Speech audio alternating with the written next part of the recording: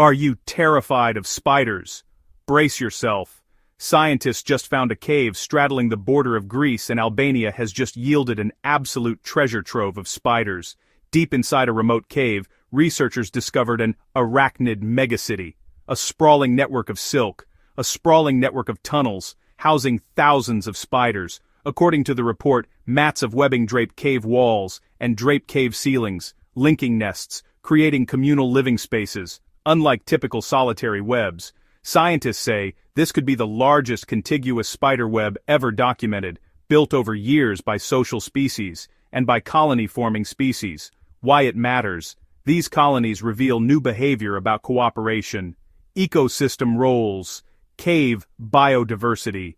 They raise questions about conservation.